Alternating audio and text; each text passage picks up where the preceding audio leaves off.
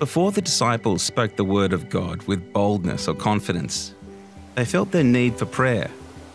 There's a direct relationship between sincere prayer, God's Spirit working in us, and power in proclaiming His word.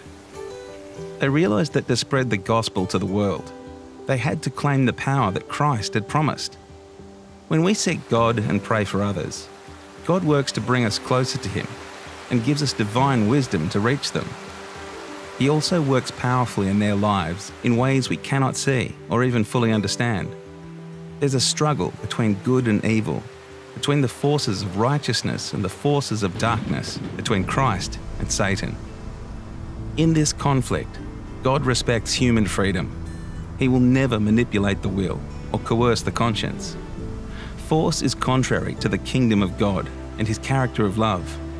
However, when we pray for someone, we allow Him to do more. God is doing everything He can to reach people before we pray. Yet, prayer combines our helplessness and weaknesses with God's omnipotent power. It's a way to be closer to God and work in partnership with Him, who alone can touch the hearts.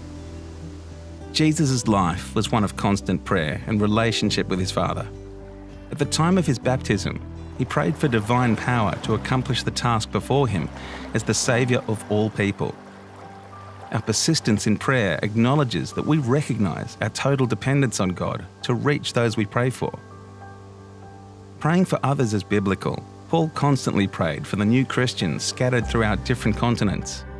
Although he was separated from those he loved, he recognized that they could be united as they prayed for each other. Throughout the Bible, there's an emphasis on being specific in prayer. Prayer is not some vague longing of the soul. It presents God with specific requests. As Jesus prayed specifically for His disciples, we also need to be specific when we pray. We have the assurance that not one prayer is lost, not one is forgotten by God. This is a comfort as we intercede for our spouses, sons, daughters, relatives, friends, and work colleagues that don't know Christ.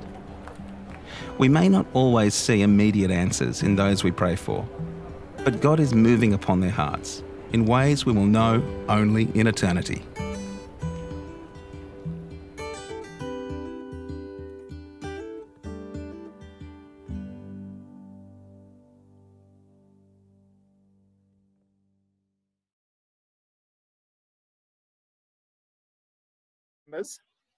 Welcome and thanks Sabbath. for joining us once again as we study God's holy word, because that's just what we are about to do, study God's holy word.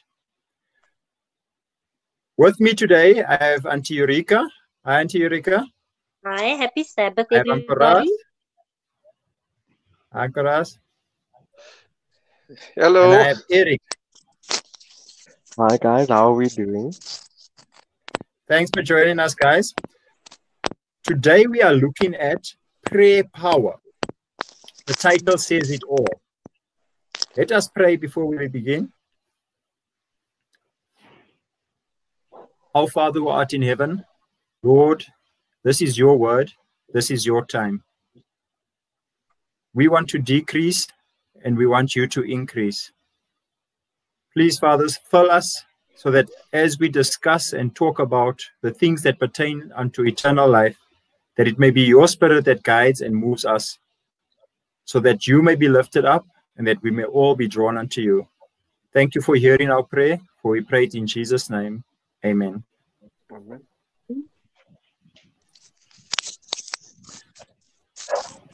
Can anyone recite the memory verse for us?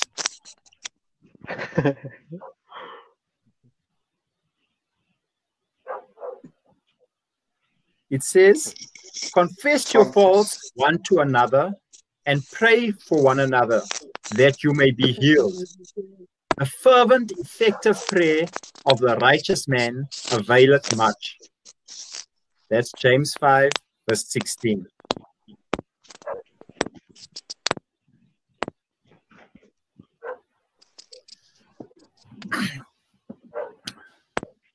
It says here, the New Testament church members felt their need of prayer. And when they had prayed, the place where they were assembled together was shaken, and they were all filled with the Holy Spirit. And they spoke the word of God with boldness. Notice it says the disciples prayed. I wonder what it must be like to be in that upper room. Hopefully, we can create our own upper room experience. The lesson says there was a direct relationship between their prayers and the infilling of the Holy Spirit. It says, after they were filled with the Holy Spirit, they went about proclaiming God's word with power.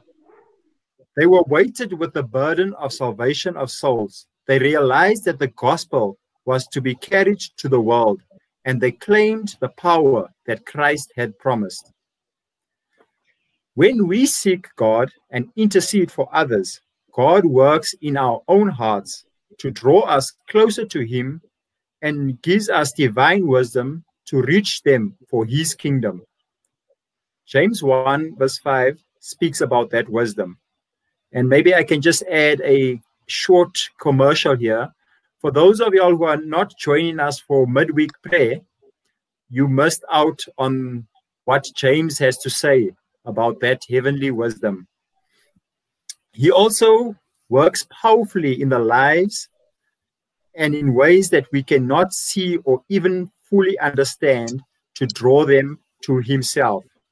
Yes, you guessed it. We are speaking about prayer. Auntie Eureka, can you please do Sunday's lesson for us? Well, Jason, Sunday's lesson was awesome. You know, we're always interested in war stories, you know, warfare going on. And when we look at Revelation chapter 12, verse 7 to 9, it speaks about warfare in heaven. And I'm going to read that verse, the verses. It says, and there was war in heaven. Michael and his angels fought against the dragon, and the dragon and his angels prevailed not. Neither was their place found anymore in heaven. I'm going to continue. Verse 9. The great dragon was hurled down, the ancient serpent called the devil or Satan, who leads the whole world astray. So people, when we look at that verse, we can see that this great battle started in heaven. And when we move on to Ephesians chapter 6, verse 12, we know already from the previous verse that the devil and his angels are now on earth, and they are creating havoc between God's people. It is really an epic fight between good and evil, righteousness and unrighteousness. Ephesians 6, verse 12.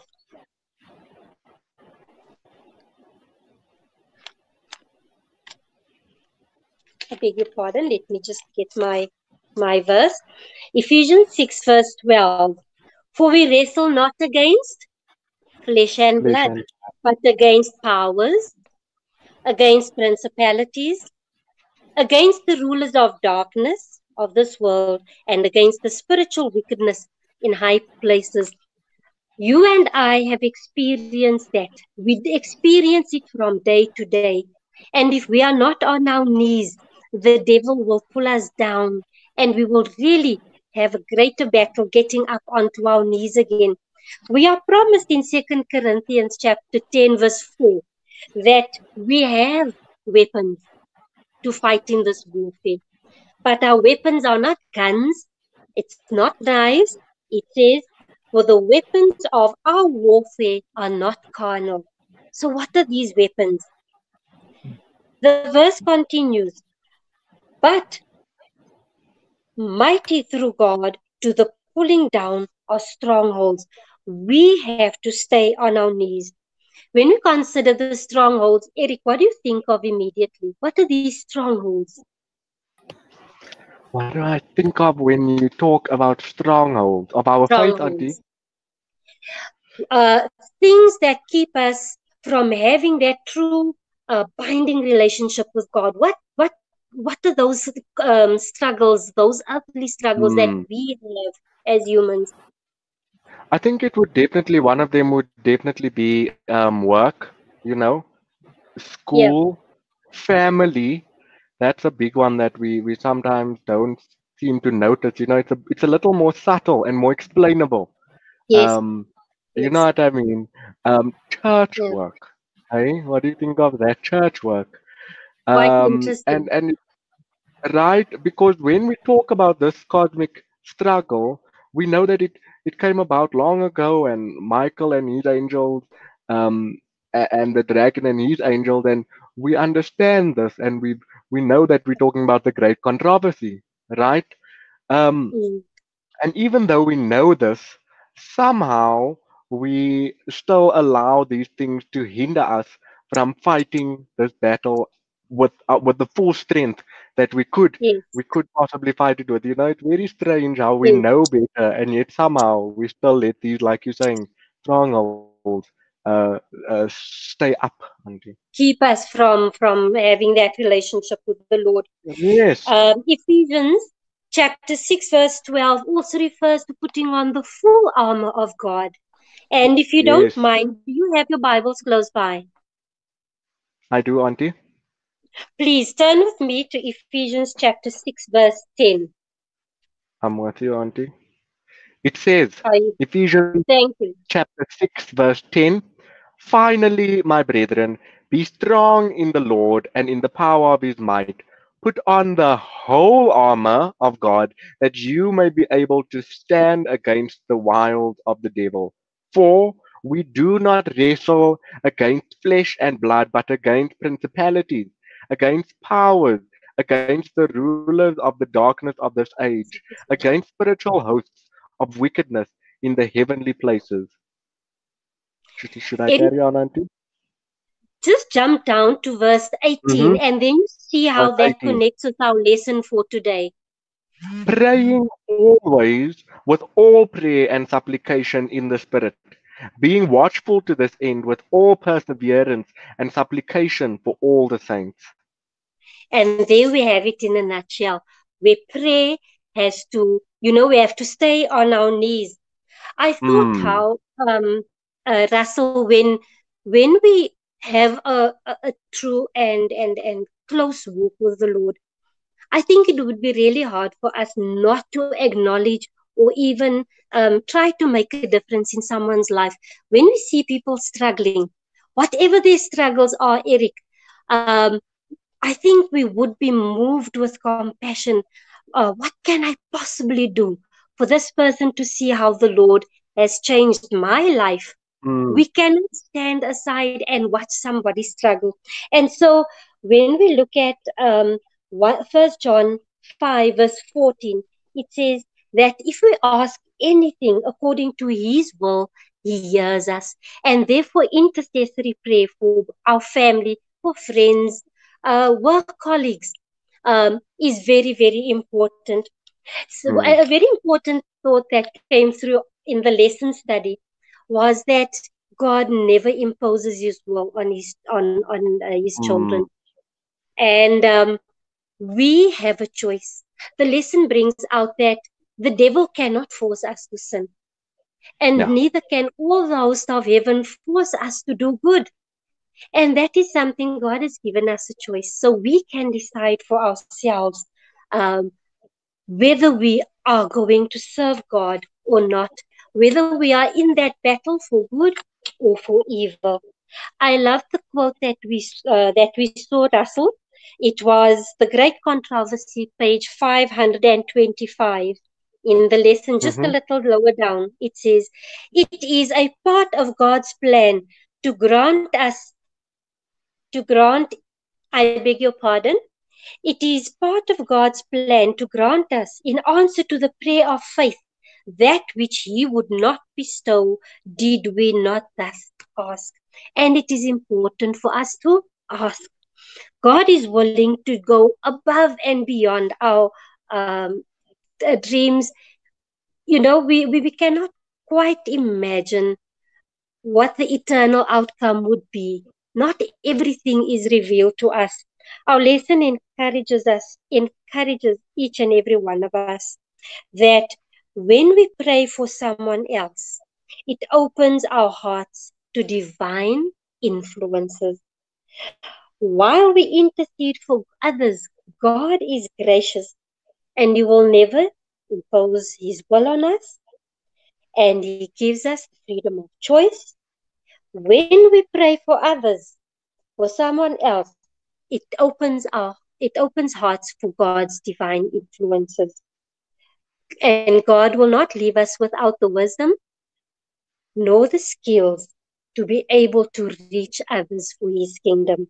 And in closing, when we read 2 Corinthians chapter 6 verses 1, we realize that we are co-workers with God, and we must never give up the fight because we are in a cosmic struggle.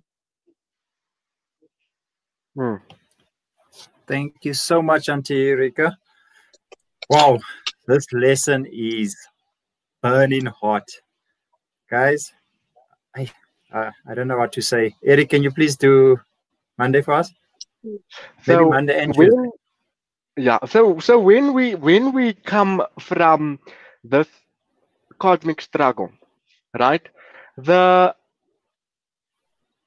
the best example to look at when it comes to how to pray, Uncle Russell, who do you think that would be, Uncle Russ? Oh, Uncle Russell is not with us, guys.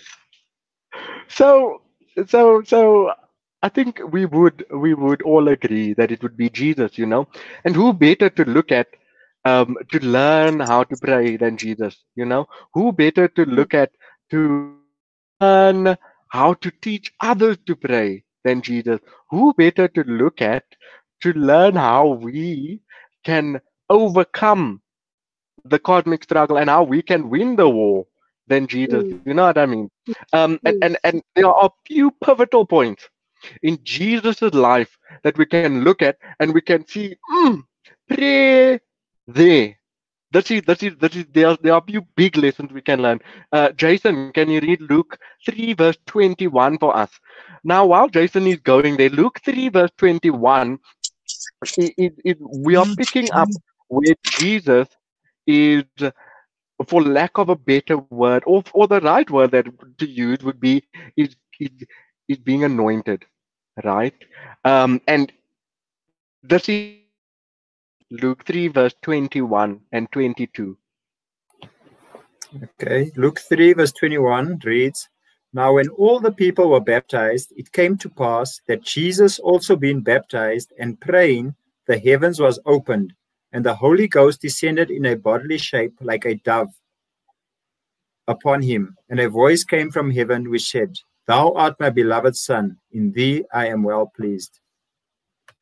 Right?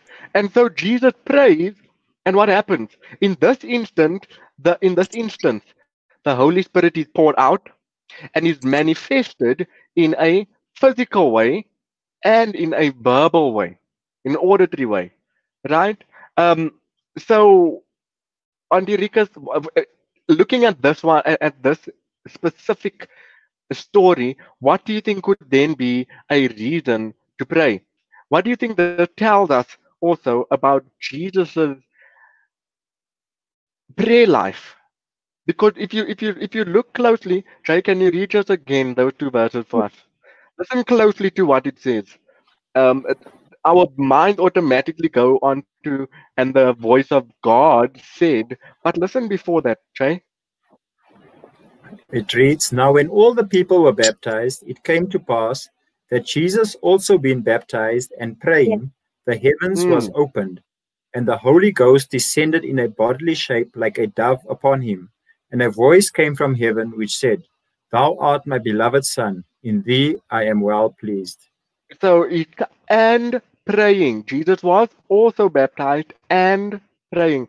Antiricus, what do you think this tells us about Jesus' prayer life? Something that caught my attention was for us to have an effective prayer life, we need to have the Holy Spirit. The way the dove, the Holy Spirit descended on Jesus in the form of a dove. We need the Holy Spirit. We cannot do this in our own strength. Mm-hmm. Something that I also liked, when you go to the next verse where it says, Luke chapter 5, verse 16, Jesus, when Read it he for us, sought out Auntie. Read it for quiet us. places, all right. Um, but Jesus often withdrew to lonely places and Yes. prayed. And that seemed to be one of the key things that a quiet place was needed. We also saw later in the lesson that Jesus often prayed out aloud. We tend to do, the silent prayer thing, and the lesson says we are able to stay focused. Right. I beg your pardon. I'm going to stop right there. I don't want to run ahead of you with the lesson. You No, go ahead, Auntie. Eric. So you know what the thing is, that this is where we are going, right? So Jesus opened his uh, messianic ministry. Yes, fancy words. Mhm. So Jesus starts his ministry as our savior with prayer. And he starts, and the first thing is that he prays, and I'm going to quote the lesson here, for divine power to accomplish heaven's purpose. Right? And so there are two things. Number one, at the onset, Jesus prays. Okay, and you'll Yes, notice in the next example that uh, when something needs to get done, when work needs to happen, what do? We do, right? We get our hand moving. yes, But do we pray? yes, When something needs to happen, you understand? And so then we move on to Luke 5, verse 16. And here we are trying to understand Jesus' prayer life quickly. And Luke 5, verse 16 says that Jesus went to a quiet place. So right this place. tells us also that what? We can have a vibrant church prayer life. But what about our personal prayer life? Right? Yeah. I see that I'm not sure whose hand is up. Please, can you talk to us? Yes, sure. Those are two powerful points that you just brought through. I just would like to mention them again so that everyone gets it. The first is the one that you made, Eric, where you said at the beginning we need to pray. Not do and then pray. We need to pray and then do. And that one that you mentioned, Auntie Eureka, where it says Jesus had almost like a set place where he prayed. Also, when I read the Desire of Ages, it says he was found sometimes all night in prayer. And also, there's other place where it reads, a great while before dawn, he was found in Mm-hmm. prayer. So it shows Right. how Jesus valued prayer, and that for me was Yeah. so special to see. Yeah. Jay, there's another point that I think is really important. We just noted previously, Auntie Rika told us that we are in a spiritual battle, right? And why then not pick up spiritual weapons? Yes, it says again, Jesus prayed for divine power to accomplish heaven's purpose. Eh? And so often we try to white knuckle life. I must do this. I have to get up at the time, and I need to do this, and this. And it is a divine thing. How often in your head? I don't know if it's just me, but every now and then I'll have a thought, and it's like, that that doesn't feel so divine. Auntie Rikas? Eric, we noticed that when after Jesus' baptism, he stepped directly into his ministry, and Mm-hmm. when we know what our purpose here on earth is, we need to know that we are part of a ministry, and we cannot be effective in our ministry if we are not praying. And Right. when we go back to our to Sabbath's lesson, where James chapter 5:16 says we must pray. So we start by confessing. And after confessing, we pray for one another so that we may be healed. There are so many things that stop us from having a vibrant ministry. Perhaps we are not truly healed. Perhaps we are uncertain about whether we are truly forgiven. Sometimes those strongholds we spoke about, those things hold us back from effective ministry. And therefore, we need to start the way Jesus did, with prayer and with the influence of the Holy Spirit in our lives. Right. So, like Auntie Rika, there are so many things that could possibly be holding us back from having fruitful family lives, fruitful church lives, fruitful Mm. relationships with the world, the way we view the world, you know, and healthy relationships. And one of the Yeah. biggest reasons would be that we clearly don't pray enough, you know. Yeah. So we now, and I mean, it's almost like what better reason to pray than because Jesus prayed. Hey, even the disciples. I'm sure the disciples prayed, but they said to Jesus, "Teach us to pray like Teach us. you pray." Right? We Yeah. see a power in you that we don't have. So can Yeah. you please share? Can you please show us? How to Uncle pray. Yeah. Russell, we are missing your voice and your input here. So I'm going to pose a question to you. Okay? Um, we look, and we are now moving through our lesson. We look at Hebrews 7, verse 25, and it says, "Therefore, he is also able to save, um, therefore, he is also able to save to the uttermost those who come to God through him, since he always loves Loves to to make intercede. Yeah. intercession for them." Uncle Russ, Yeah. how does this make you feel to know the maker of the universe, the one person who probably doesn't need to pray, loves to make intercession for you? Hey, Uncle Russ? Eric, one of our biggest problems in the world today is self-sufficiency, Hmm. and this idea, like you mentioned earlier, on the white knuckle stuff, where you Hmm. have to own it all, you have to do it all, you have to be it all, and it results in a lot of frustration and also headaches. And it's comforting to know that we don't have to go through life alone.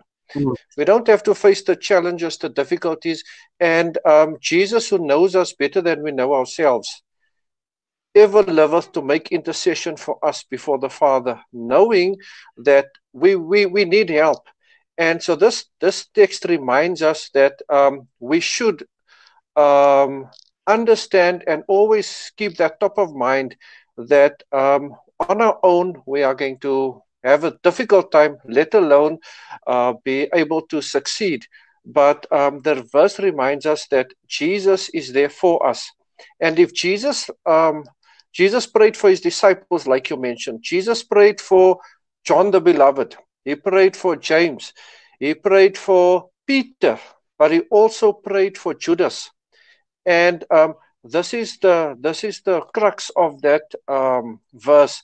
That doesn't matter who you are, how good or bad you are, how successful or prone to failure you are. Jesus understands our need of external help, and Jesus is there, Mm. and he intercedes before his Father on our behalf, understanding and knowing our weaknesses. Mm. Mm. Mm. Hmm. Jason? Eric, this part here where it says, Satan understood quite well Peter's potential for the advancement of the kingdom of God. He planned to do everything Yes. possible to destroy Peter's positive influence in the Christian church. But through all of these Hmm. temptations, Jesus was praying for Peter. That really warms my heart, because Yeah. I know God has a plan for my life. Yes. He wants to use me to influence others. And therefore, knowing that Jesus prayed for Peter, he's praying for me. The devil wants to get us down. He wants to get us down, Yeah. but Jesus is there, and he can't get us down so long as we hold on to the King of Kings. Yes. It's also very it's so good to know. Thank you, Jay. You led us nicely into the next point, that Jesus himself, guys, the Bible literally says he ever lives. His whole he loves to to be there for us so that we have access to God. Hey? It also like you're saying, and so we then go to Jason's point. We are looking at how the devil is sort of playing on Peter's mind. And this is in Luke 22, verses 31 to 34. If anyone wants to read it, if anyone watching would like to read it, don't worry, we've sort of covered it. So that's where Jason drew that point from. Now, if you go and read that, which I'm sure you will, you'll also notice, like Jason said already, that Jesus prayed for Peter and that Jesus understood and he knows. Now, it's important for us to again just jump a little bit back to Auntie Rikas's point, our starting point, that this is a spiritual battle. John Calvin, I think it was, said that the devil is an astute theologian. Hey, um, yo, and so our hope is not even in our ability to pray, right? Mm. It's in the power of the listener. And so we move on, and this is where intercessory prayer is so important because it says, listen, I can do so much for a person. I can do so much for a person's physical well-being. If they are sick, I can give them soup. If they are poor, I can give them food. If they are spiritually destitute and they need Jesus, I can tell them. But the power does not lie with me or my ability to pray. It lies with Christ. And Paul was a great intercessory prayer. You know, and so it's also important for us as we look at now going into Tuesday's section of the lesson. The first sentence says, intercessory prayer, biblical. Again, so we have now two massive reasons why Jesus prayed, prayer is biblical. Right? Um, Uncle Russ, if you can, let us dissect together and then I am going to lay down my mic. Algaras, can you read for us Ephesians 1 verses 15 to 21? For this cause I also, having heard of the faith in the Lord Jesus, which is among you, and the love which you show toward all the saints, cease not to give thanks for you, making mention of you in my prayers, that the God of our Lord Jesus Christ, the Father of glory, may give unto you a spirit of wisdom and revelation in the knowledge of him, having the eyes of your heart enlightened, that ye may know what is the hope of his calling, what the riches of the glory of his inheritance in the saints, and what the exceeding greatness of his power to usward who believe, according to that working of the strength of his might, which he wrought in Christ, when he raised him from the dead, and made him to sit at his right hand in the heavenly places, far above all rule, and authority, and power, and dominion, and every name that is named, not only in this world, but also in that which is to come. Jason, would you like to say something? Is that you, Jay? I think it's Auntie Eureka's. Do you want to say something, Auntie Eureka? Eric, something that I found also very interesting, Jesus prayed, when we read John chapter 17, 6 to 19, Jesus prays for himself, he prays for the disciples, and he continues on, and he prays for all the believers. And here on earth, he interceded for all those who are his followers and those who would go out in ministry to win souls.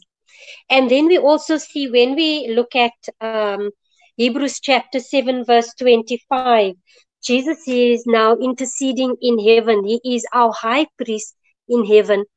And he presents our jumbled up prayers to God.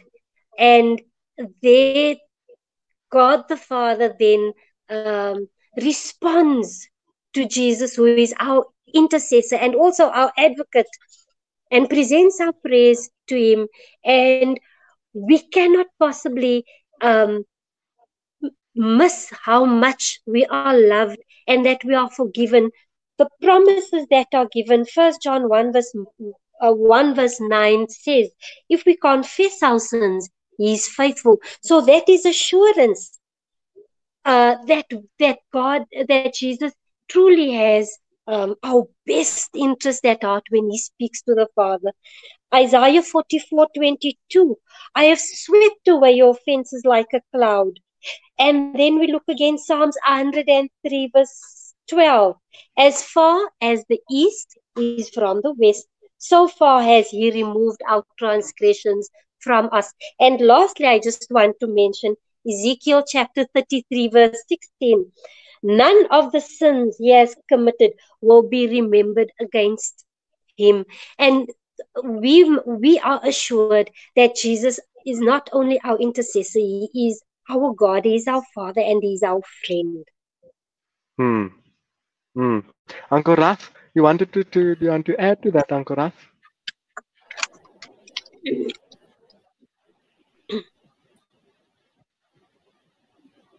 Okay.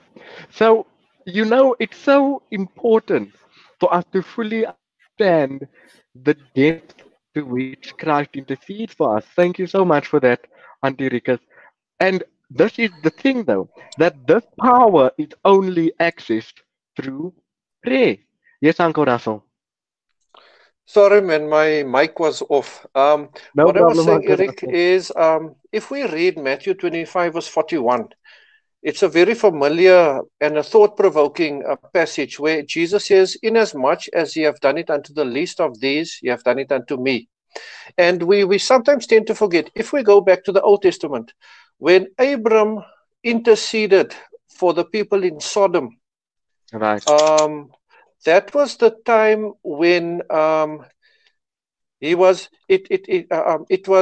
it was shown that his walk with God was very close and very serious, for him to place himself at risk and to because remember he knew that it was God, and for a normal human being to approach God or someone mighty and powerful and in authority, it was very dangerous. But he went out and he disregarded his own safety, and he said he put his life on the line for the sake of those people that he was concerned about. And if you look after and if we read the account, it says this faith that Abraham had in God's ability to save, not just to with Isaac and the son of the promise, but this ability to believe that God loves everyone and that God is interested in the well-being and salvation of everyone. That is where we are truly, if we believe the same, then we are truly counted as righteous. If you look at Moses, when God told him to stand aside, let him destroy the Israelites, Moses also said, Lord, don't do this for the sake of your name, but destroy me, take my life, eradicate me. So this is the thing about intercessory prayer. Jesus said, by this we know love, if you are willing to lay down your life for someone else. Yeah. And this is the crux of this intercessory prayer. Do we care enough about people that we can say, look, let them be saved? Just do something for them, even if it means that I must give up my rights. But so you're giving everything you have for the sake of someone else. That's true generosity and true righteousness. Right, and this is again, it's accessed through intercessory prayer. It's manifested. That spirit is manifested in true intercessory prayer. Jay, do you want to add anything before we move on to Paul? That point, I think, is what you brought it out so beautifully, Russell, where the lesson is saying, when you pray for others, you yourself are being saved. And yes. I think you just brought it out so beautifully. Thanks for that. Yes. Can we ask you to do Wednesday and Thursday, Uncle Russ? All right. Thank you, Wednesday, Eric. we're talking about unseen powers at work. Now, do you know what? For me, sometimes it's I like to fight for the oppressed and people that I feel are being abused. All right. But you know what's very frustrating is when you fight for those people and it seems they're not interested. If you look behind you to see where they are, they willing or to also stand with you because you're fighting for them. And you look and you see they're not interested or they're scared. When I read about this thing about the Israelites in Babylon, and Daniel knows that because he's been studying the prophecies and he knows that it's time for the Jews to go back to Jerusalem. But if you look at the people in Babylon at the time, not many of them wanted to go back. They wanted to remain because it was comfortable, it was convenient. And the one the reason I'm mentioning this because at times today it's difficult for us to understand why people do the things they do, even though it doesn't make sense to us. But the point comes out that there are unseen forces at work. There might be things that we don't understand about ourselves, about other people, about situations. But if we go to the story in Daniel 10, from verse 10 to 14, Daniel is perplexed because he's been praying, he's been fasting, he's been entreating God to know what is going to happen to the promise that God had made to his people. And it seems there's no answer. And a few weeks after this, he gets the answer, but I think it must have been difficult for him during that time of silence. And so, Eureka, I'd like to pose a question to you. What do you do when it seems that you pray and you pray and you pray, but you don't get the answer straight away?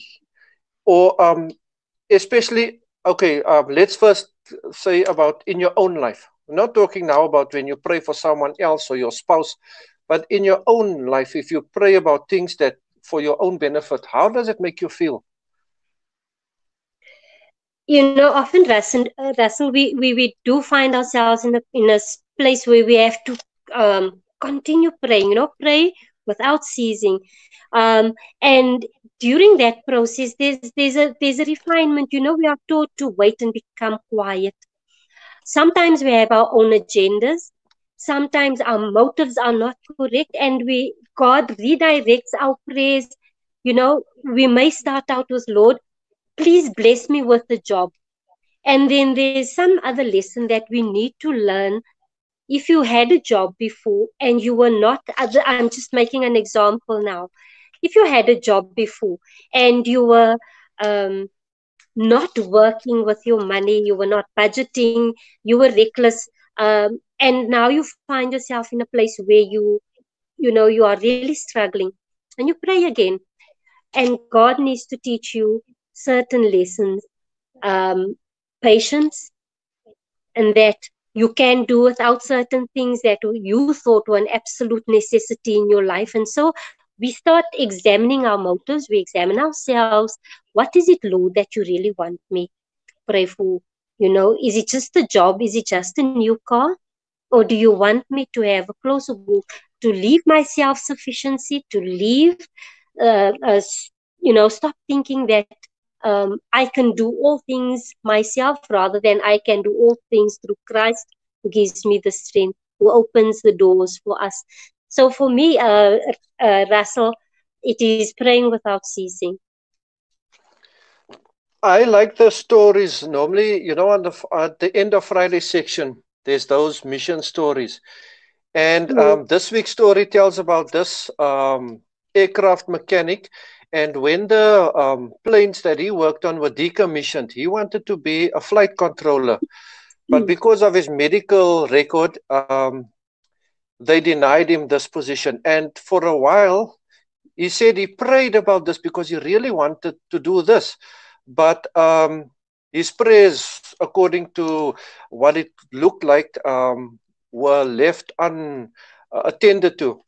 But then he says, because he wasn't able to get that job, he started doing something else. And then, because he had more time now, he was able to spend more time reading the Bible and seeking for truth. And then he stumbled upon the Sabbath and other truths in the Bible. And at the end of it, him and his wife started looking for a church that kept the Sabbath, because during his studies, he found out about the Sabbath truth.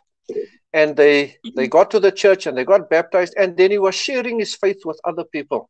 And at the end of the story, he says that if God had answered his prayer the way he wanted it to be answered, he would not have had time to go through the Bible. He would not have had the opportunity to find all these wonderful truths and to share this with so many other people. So we should understand that we can't always see the end from the beginning, and God's perspective is much better than ours, and it's much clearer. So but the other thing we should also understand is that at times when we think that nothing is happening, God is working behind the scenes. Because if you look at in Daniel 10, it talks about the prince of Persia. All right. Yes. Now, it doesn't talk about the king of Persia. So the king was the Darius and Cyrus, but it talks about the prince of Persia, referring to Satan. And this is something that we forget. We forget that we don't only struggle with people and a job and the economy, but we struggle against unseen powers, wickedness in high places, and not just one, but there are countless evil angels associated with Satan that is trying to get between us and God. So, but the good news is that when we face these difficulties, we are not left alone. Eric said that Jesus' very life is consumed by interceding for us. And here in this passage, we find that when the angels could not defeat Satan, Michael, Jesus himself came down and he defeated Satan to let Daniel see that, look, I haven't forgotten about you. Even though days and weeks went by and it seemed as if you were forgotten and your prayers were unanswered, Jesus himself comes down and he says, I will fight for you. So when the angel comes to Daniel, he says, let me just share some background information that God loves you and he hears when you call on his name, especially when you entreat regarding other people, when you intercede and when you cry out and when you're concerned about other people. So that was the interesting thing for me that came out in Wednesday, the unseen powers at work, not just Satan trying to disrupt things, but also God through his resources, the Holy Spirit, the angels, and in this case, Jesus himself coming and joining in the fight. So that to me is, Eric, what do you think of that? Having Jesus himself fight for you. Can I share what I think? You know what, Uncle? Okay, let Jason go first, then Eric, you. Yeah. On Wednesday evening, when we were speaking about rejoicing in, was it perseverance type of thing? Yes. And for me, this part really makes you want to rejoice in that wait or that delay. But we're not always reminded of it. But when we are in prayer and we by faith look through the eye of faith and we see what is happening in this conflict, we see Jesus fighting on our behalf, it then can make us rejoice, Kevin. But unless we do that, we will be overcome. Eric? Thank you, Jason. We're gonna. Are you saying thank you because we called you Kevin, Uncle, or because of his comment? No. So you know what? That is. I really liked Wednesday, and it was one of my favorite days for this reason. That guys, not only does Jesus love to intercede for us, but he loves to fight for us as well, to fight on our behalf. You know, he's like that parent, Uncle Russell, I'm sure, Auntie Rikus, even Jason, I'm sure y'all can all testify now that when your child is doing weird things, man, you know, you're just standing there, or even when things are going perfectly fine, but you know it can be better, you're just standing and you're like, please ask me, please ask me, please ask me, please ask me. You know what I mean? And that Jesus, he's just like, hello, can you please? I just want to, please, let me, you know. And as soon as we pray, he's like, look at my son. He still needs me, you know. And do we not need Jesus? Yeah. Eric, you raised an interesting point there. There are times when God cannot contain himself. And David mentioned this. He said before, or some of the Old Testament writers, they said before we called, God stepped in. He delivered us before we even uttered, knowing what we would need. But this is why Jesus told his disciples, this prayer. And when we face difficulties, when it seems to us that heaven is silent and our prayers have maybe we dialed the wrong number, so to speak. When we go through the Lord's Prayer again, we are reminded that we have a Father in heaven. Not an earthly father who's busy with work or maybe forgets or has other commitments. We have a heavenly Father who has a clear vision and who loves us beyond what we can understand. And he is there for us. And then it also says we need to understand how holy God is and how powerful and majestic he is. And then also we need to place ourselves in heaven's hands, because it says, let your will be done on earth even as it is done in heaven. So sometimes we see things from our earthly perspective and we want things done a certain way. But if we place ourselves in heaven's hands, if we pray the Lord's Prayer more often or with the specific steps, understanding that we have someone that cares for us. He is high, he is exalted, he is holy, he is righteous, he is all powerful. And then we should also commit our ways, our desires, our longings to his omnipotence. Then it gives us a different perspective, and it helps us during those quiet, those silent times when it seems that the connection is lost between us and heaven. Yes, Eureka.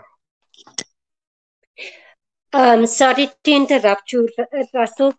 I don't know if anybody on the panel experience. Sometimes we pray and we're really waiting for an answer. And earlier on, I spoke about you pray without ceasing, and the lesson points a finger at you sometimes, and it's so encouraging to see what am I doing that's stopping me from receiving that power, making a difference. The things that I'm praying for, why am I not getting answers?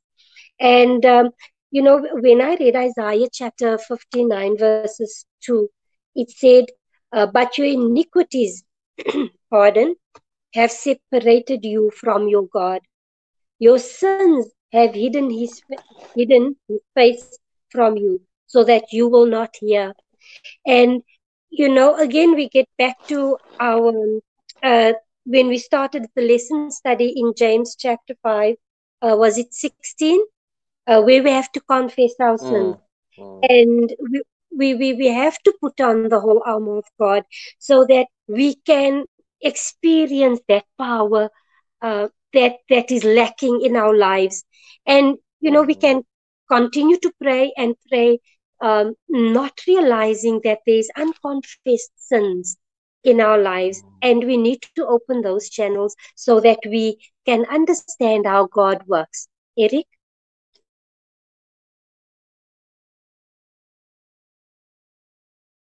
For me, that I've learned about praying from this lesson is also that when we pray, we the more we pray for others, the more we realize how much we need prayer, right?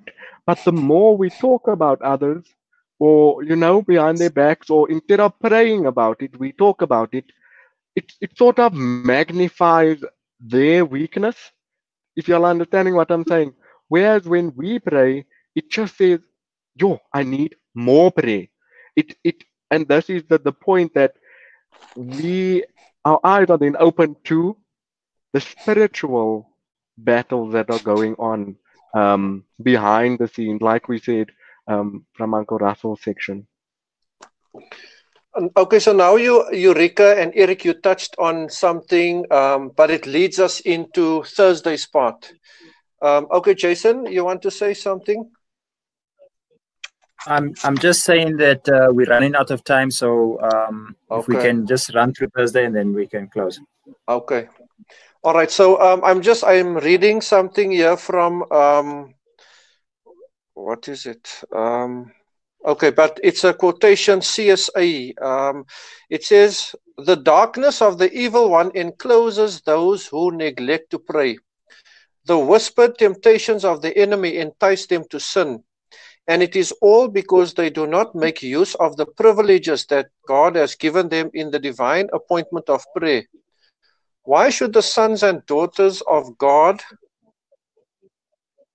be reluctant to pray when prayer is the key in the hand of faith to unlock heaven's storehouse, where are treasured the boundless resources of omnipotence?" That was a very powerful quotation that I found. But it ties up with our memory verse, and because remember Thursday's part talks about the focus of prayer, and like Eric mentioned, Eric said that there are times when we talk about people, but when you have difficulties with people, why don't you talk to God about the difficulties? When you have difficulties with yourself, talk to God about it. If we look at what Paul did with Paul had specific prayers that he had when he mentioned the Ephesians, the Philippians, and the Colossian Christians. He prayed for his young colleagues such as Timothy, Titus, and John Mark. And so Samuel said, "Far be it from me that I should sin against the Lord in ceasing to pray for you."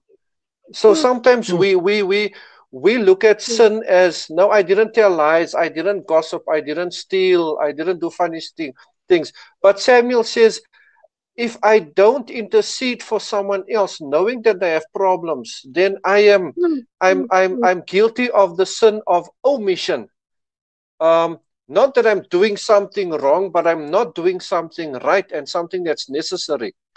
And we also see that when Job said, it's like a plea. He says that, oh, that one might plead for a man with God.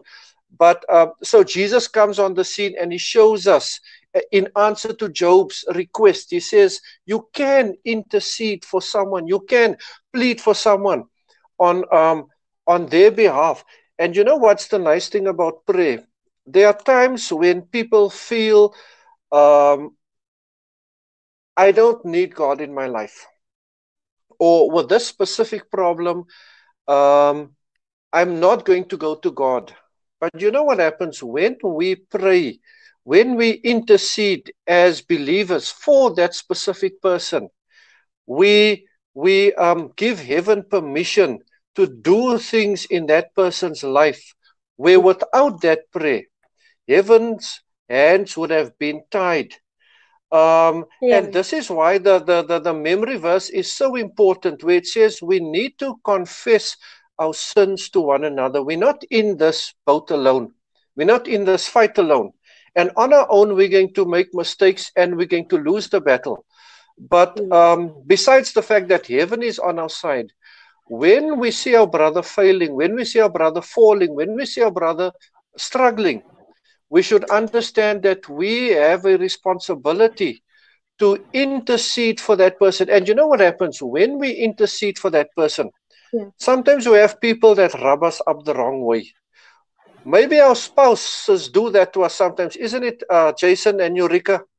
But when we pray, when we present those problems to God, I found that many times when I pray about Violet, then heaven comes back with a message, but you need help more than Violet.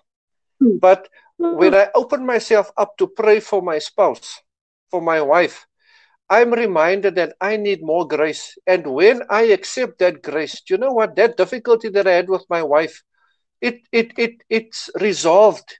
It's sorted out, not because there was necessarily a problem with the other person, but I had a problem with myself that I didn't realize. So this is prayer is powerful. It's not just for other people. Same like witnessing. It's beneficial for other people. But we who practice this, we are the greatest recipients of the benefits of prayer and witnessing. Jason, that's the end of my section. There's a statement there on Thursday that says, Satan cannot endure to have his powerful rival appealed to, for he fears and trembles before God's strength and majesty. At the sound of fervent prayer, Satan's whole host trembled. What a lovely thought. I think we can end it there. Thanks to you guys. Let us close with a word of prayer. Our Father who art in heaven, Lord, I am guilty of neglecting prayer. But this lesson has been so beautiful, Lord, in that it has shown us that not only by interceding for others do we assist them heavenward, but in so doing, we ourselves are making our own calling and election sure. Thank you, Father, for the privilege of prayer. Thank you for the opportunity to pray to you. And thank you for being always willing and able to not only hear our prayer, but to answer our prayer according to thy divine will. Lord, we want to ask that as we spend this day in contemplation of all that you do and all that you are to us, that indeed your Spirit may move in our hearts and that he may have his way in our lives. Thank you for hearing our prayer, for we pray it in Jesus' name. Amen.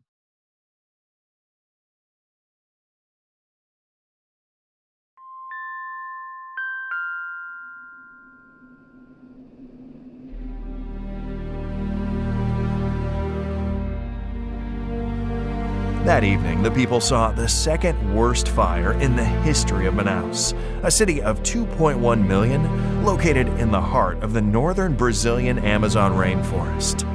Approximately 600 houses in a very poor neighborhood were destroyed, leaving 2,500 people without a home and even their personal belongings.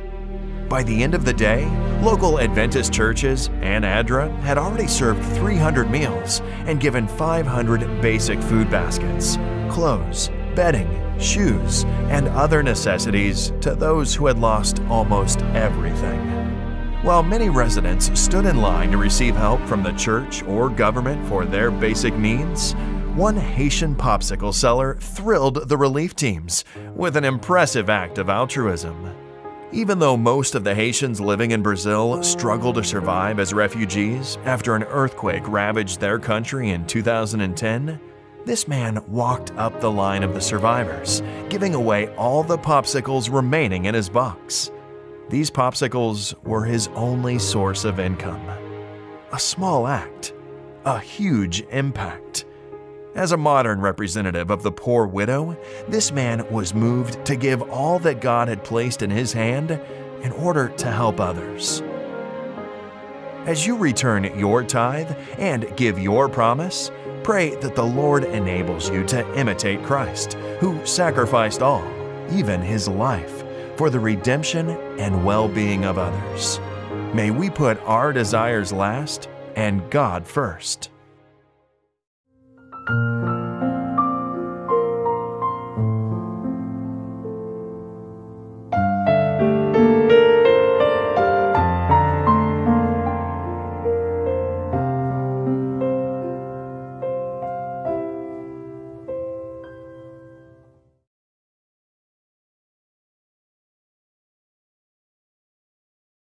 Are you someone who longs for a relationship with a happily ever after ending? Buckle up to find out the truth of your own story and how to turn the tide successfully. Picture this. Scientists are able to predict whether a couple stays happily married or will get a divorce within the next 5 years, with an alarming accuracy of around 80%. How?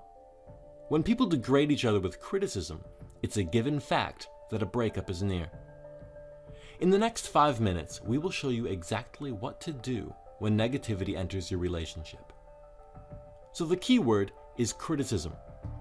Criticism isn't constructive feedback or even a complaint. It rather is an attack on the personality. This direct personal attack hijacks important parts of our brain, where it activates our ancient defense mechanisms of fight, flight, or freeze. This means that after a critic attack, the partner that received the criticism will either fight back, goes away, or simply freezes. Whatever the reaction, this interaction is devastating for each intimate romantic relationship. Perpetual criticism leads to resentment, hatred, and an eventually frozen heart, which in turn will slowly but surely lead to a breakup. How do we escape this cycle of hurt?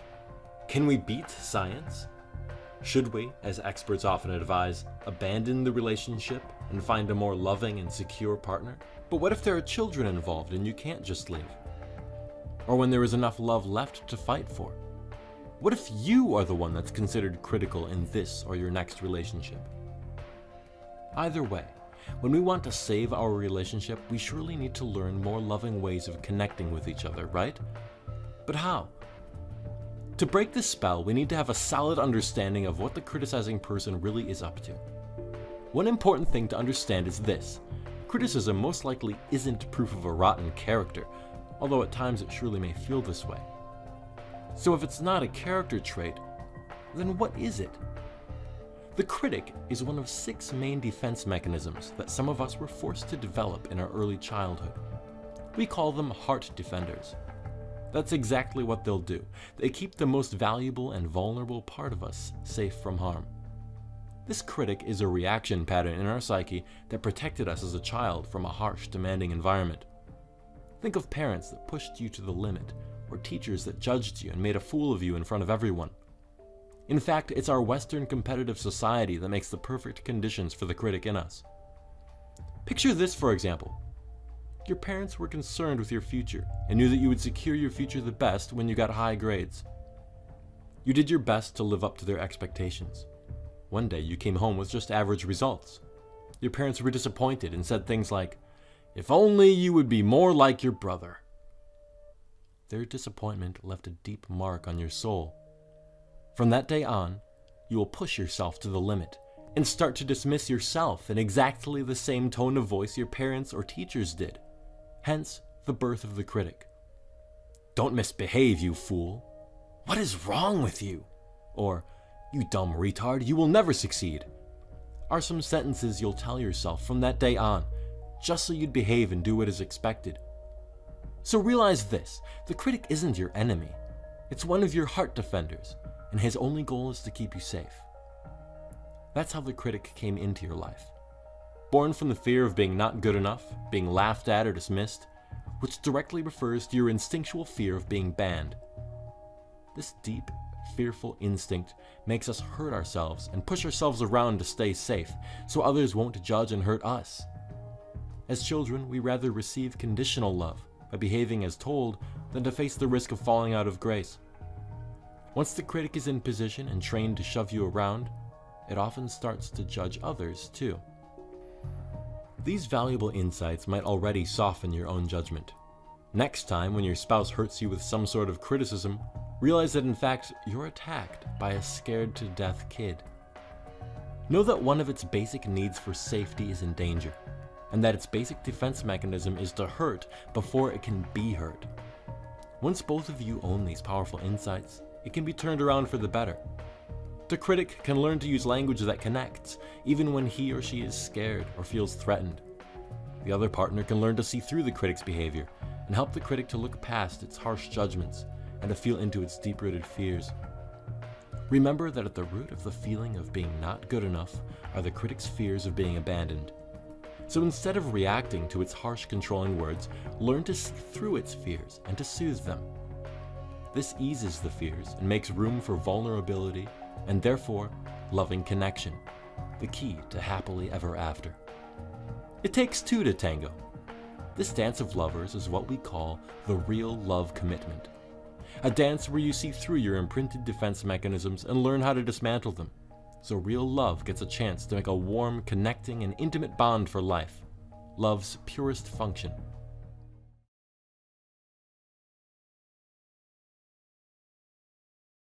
Good day, church family.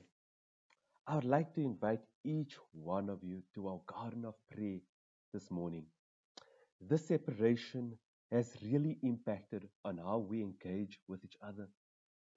So many special occasions were missed, like Mother's Day and Father's Day and Communion. And I want to acknowledge moms like Auntie Teresa, Auntie Marlene, Auntie Winnie, Auntie Cicely, Auntie Ursula, Auntie Helen, Auntie Eggie, Auntie Denise, Auntie Bramble, Auntie Rose, Auntie Audrey, Auntie Pat, Auntie Crystal, Auntie Sheila, Auntie Liz, moms that we have lost, like Auntie Ashla.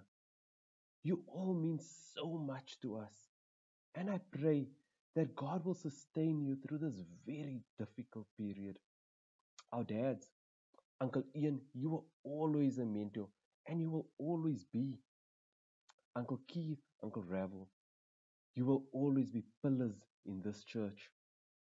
We remember Pastor Coombs. He ordained me as a deacon and then as an elder.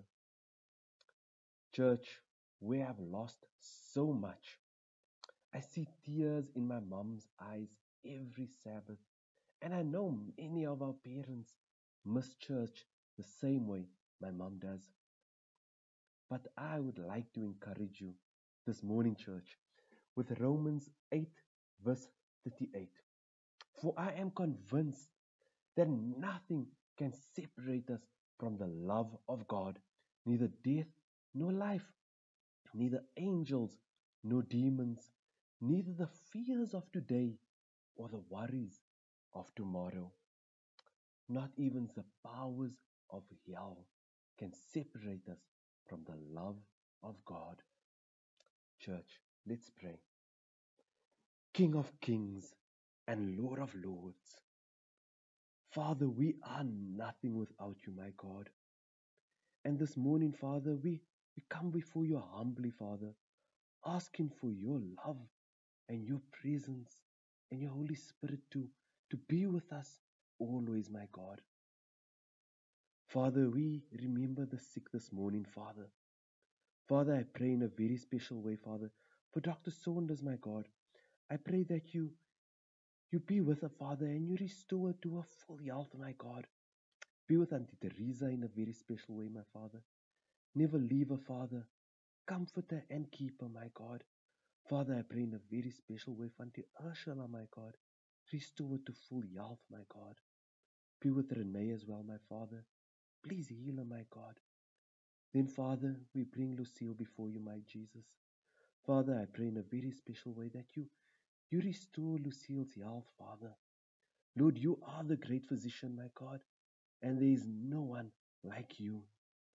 Father, we pray in a very special way, Father, that you be with the needy and the hungry, Father.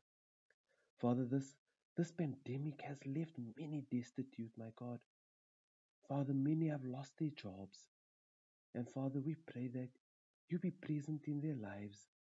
comfort them and keep them, Father. Help them to know that you are their King of Kings, their Jehovah Jireh, Lord, and that you will never leave them nor forsake them, my God. Father, I pray in a very special way for the lonely, my God. There are many that are separated from loved ones. And we pray, Father, that you be with them, you comfort them, and let them know, Father, that you will always be there with them, my God. Father, I pray in a very special way, Father, for those that have lost loved ones, my God. Please keep them close to your side. We remember, Father, Sister Coombs. Bless her and keep her, Father. Father, help her to know that you are there, Father, no matter what trials or tribulations come her way. Father, be with the Euster family. Be with Uncle Christy, Father. Comfort him. Help him to know that you are his God and that you'll never leave him nor forsake him. Be with Marky and Lester as well. Bless them and keep them, Father. Comfort them, Father. My God, I pray, Father, that you be with us through the further hours of the Sabbath, my God. And Lord, I pray that you be behind us, Father, so that when we look back, we see you, Lord, our refuge, our shelter in the time of storm. Lord, be beside us. Wrap your loving arms around us, my Father. Lord, we pray that you go before us so that we follow in your footsteps and remain faithful until you soon return. Lord, be within us. Fill us with your Holy Spirit, Father, so that your love can shine through us towards others, my God. Father, help us to be present to our community and help them to know through your love that you will always be there for them. Lord, I pray this prayer with all my heart in your loving name. Amen.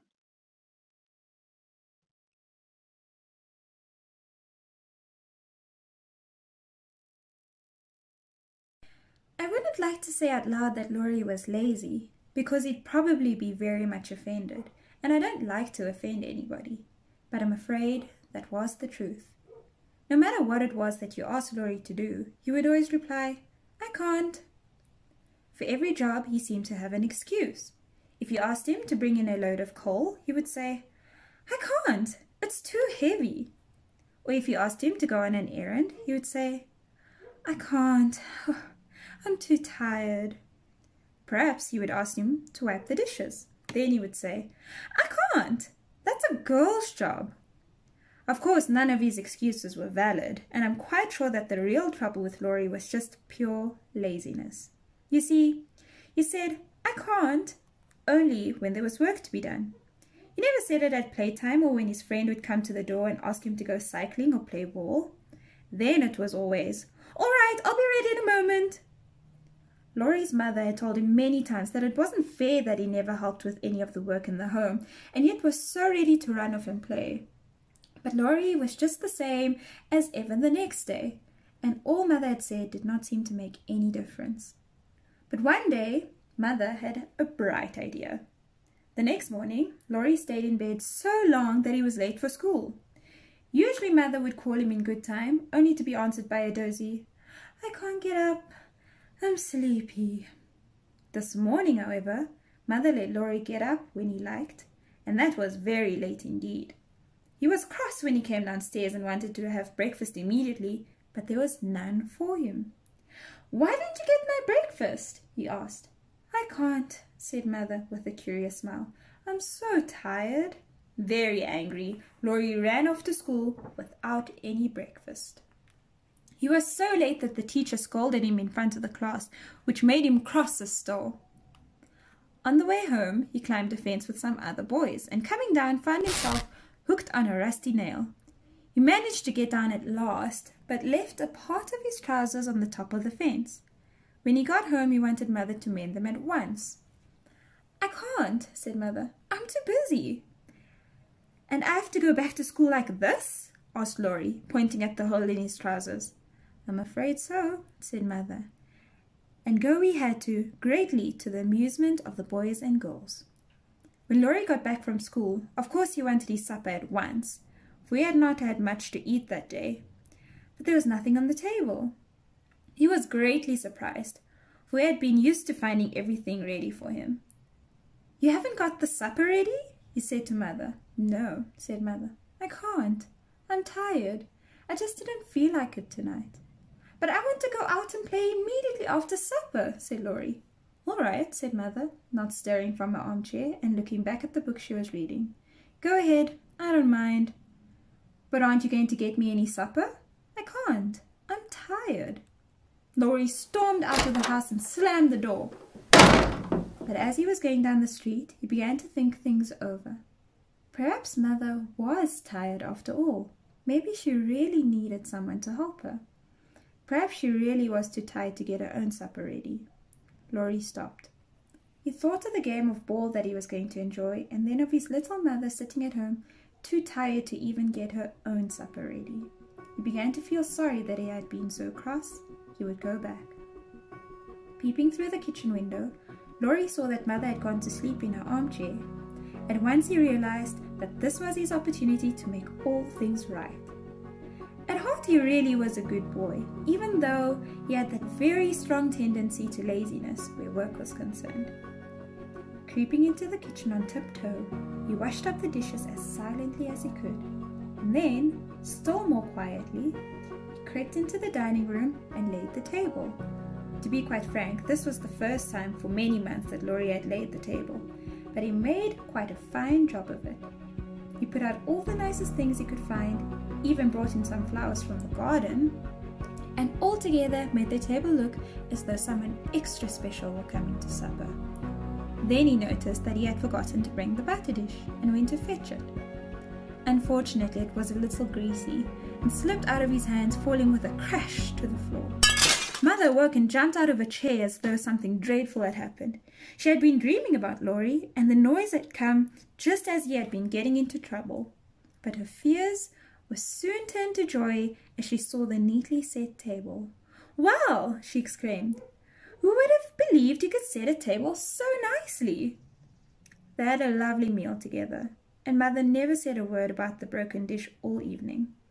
Laurie was so happy that he determined that he would really help Mother more after this. Just as they were finishing supper, there was a knock on the door, and a boy's voice called out, "Come on, Laurie, we're all waiting for you." "Sorry, I can't come," said Laurie. "I'm going to help Mother this evening." But Mother overheard, and she came rushing to the door. "It's all right, Laurie, this time. You can help me tomorrow." Overjoyed, Laurie ran off, and that was the best game of ball he ever played. Jesus wants us to help wherever we can, and in that way make other lives easier.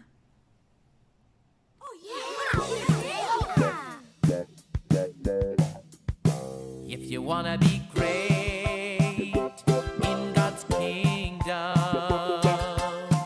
learn to be the servant of all. If you wanna be great in God's kingdom, learn to be the servant of all.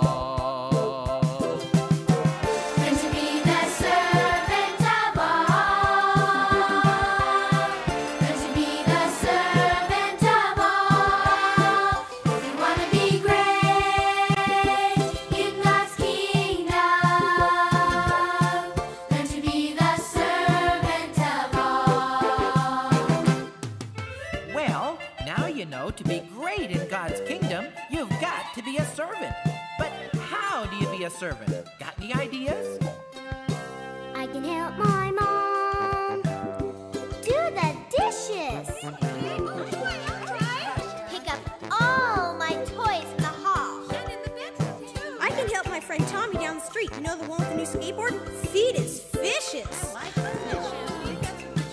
Gonna give my grandma a call. Now you're talking. Got any other ideas, anybody? Gonna help my dad take the trash out. Gonna wash my dog. He's got fleas. Yuck. Ooh, I've got an idea. I can erase the board for Miss Prickens, my teacher. Ooh, but I have to stay after school. Oh well. I can give my grandpa a squeeze. Learn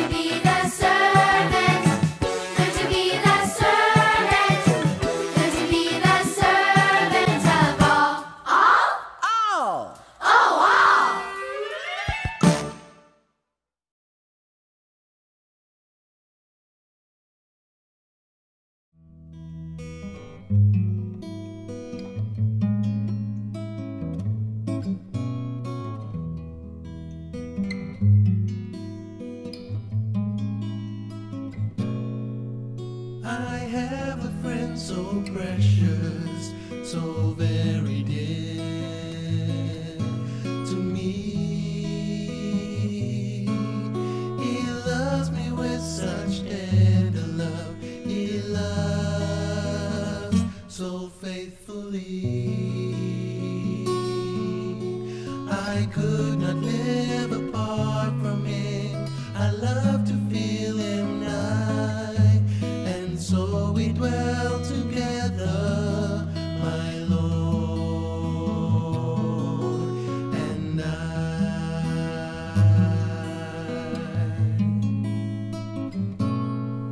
Sometimes I'm faint and weary. He knows that I am weak, and as he bids me lean on him, his help I gladly seek. He leads me in the paths of life beneath the sunny sky, and so we walk together, my Lord and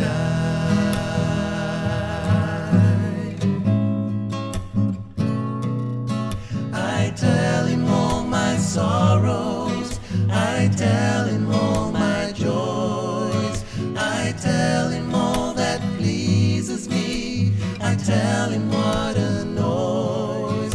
He tells me what I ought to do, he tells me how to try, and so we talk together, my Lord and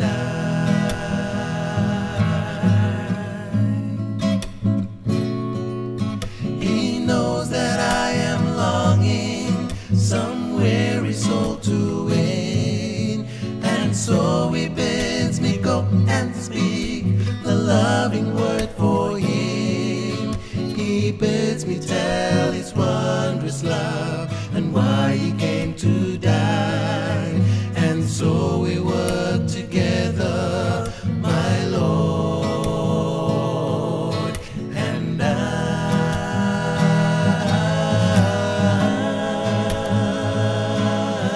and so we work together, my Lord and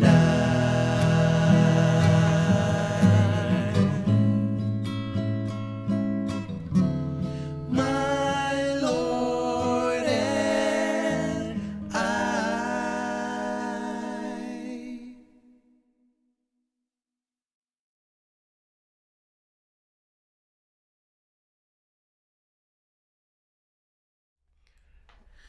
Greetings. Today we're going to be discussing the topic of repentance as Mother White brings it out in her book Steps to Christ. My personal view on repentance, or one thing, my opinion on this is that, we can easily read this chapter over and over again, and we tend to sort of get ideas from it, and we tend to sort of preach ideas from it, and we quote a section from it, but we don't richly dig for what is it saying, what is repentance to us. And I think after reading through this again and again, once we understand what repentance truly is, we realize that how we operate and what we do and how we've been doing things, it seems sort of wrong.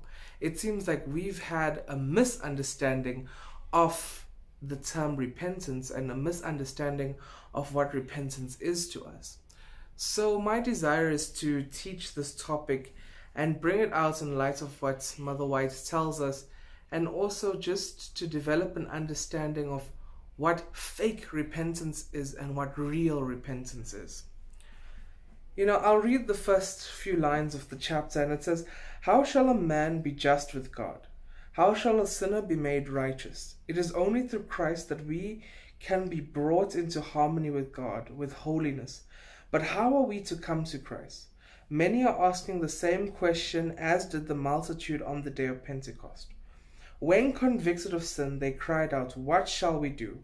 The first word of Peter's answer was, repent. Acts 2:37 and 38.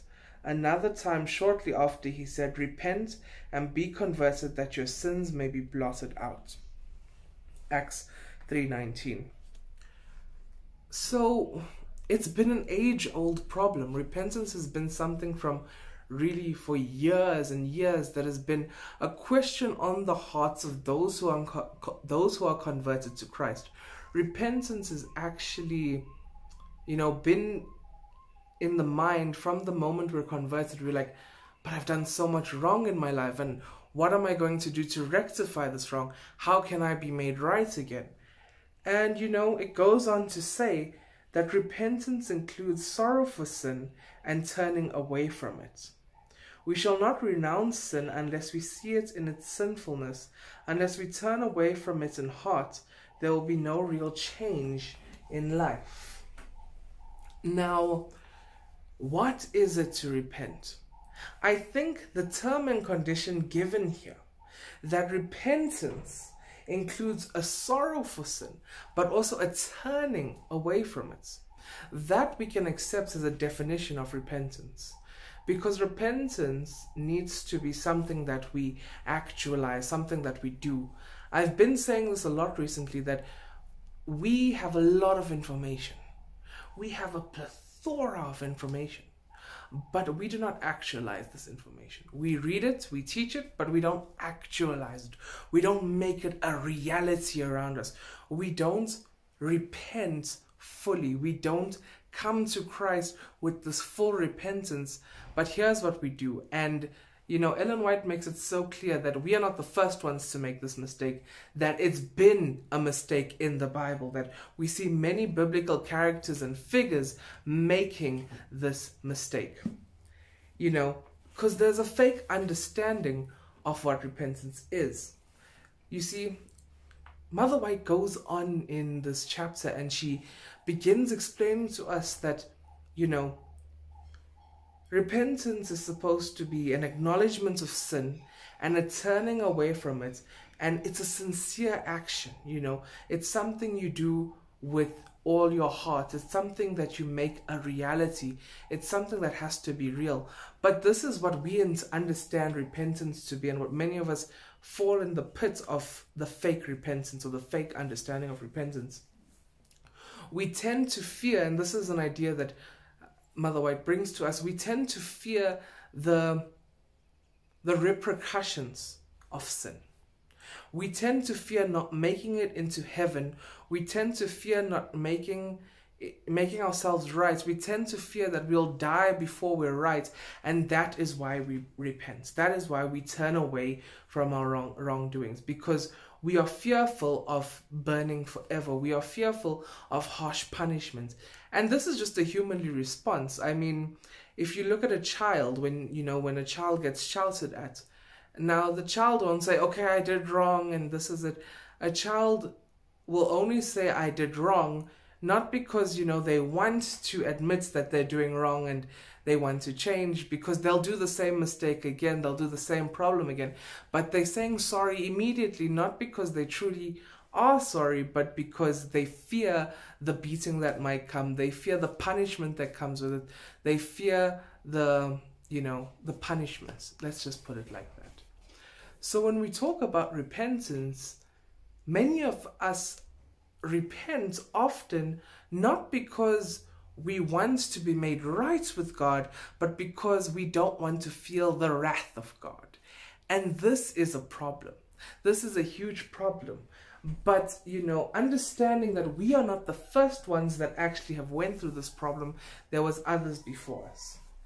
Esau, if you remember his story in the Bible, he only got to a point of sincerity, and this is brought up by Mother White, only because of fear. But also Judas. Judas only came to that point of understanding only through fear. And the same with Pharaoh. Only through that fear and that I want this rightness, but there's that fear aspect. And I really like that she illustrates through 3 biblical characters. And So that fear aspect, it really is something that messes up our repentance process. It messes up how we are made right with God. Because instead of wanting to be made right with God, instead of this genuine sincerity of coming, the sincere nature of coming to God and saying, Lord, please forgive me, I've wronged you and I don't want to do this wrong anymore, we are coming there and we might say those exact words, but the motive behind our heart is, I don't want to be punished. I don't want to be harmed. I don't want to be, I don't want to experience the wrath of God. So therefore, out of fear, I will repent. And it's sad because you miss out on what repentance does for you. Because fear is associated with another concept that Mother White brings out, and a concept that we constantly constantly experience when we do wrong. Fear comes with guilt. And even when you ask God to forgive you of that horrible, heinous sin that you've committed against Him and ask Him to make it right with you, because you are driven by fear, fear has a way of creeping back into our lives. That after we ask for forgiveness, we get it, but fear will always reign there. And then comes guilt. We're constantly reminding you of, you will be killed if you do this. You will be hurt if you do this. God will punish you if you do this. Guilt now becomes a ruling factor of our life. And repentance, the result of true repentance, is not guilt, but it is peace. It is not fear, but it is love.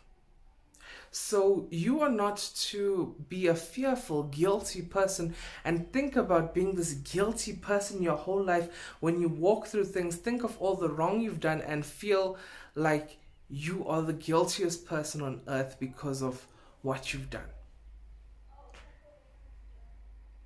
Guilt and fear, if they are there, only need to be there shortly.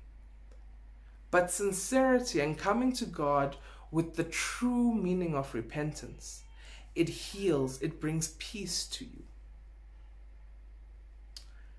She goes on and she says that it is only Christ. It begins with only Christ, and she continues to say, it is only Christ that can truly grant us this gift of forgiveness. It is only Christ that can truly help us to come to a repentive state.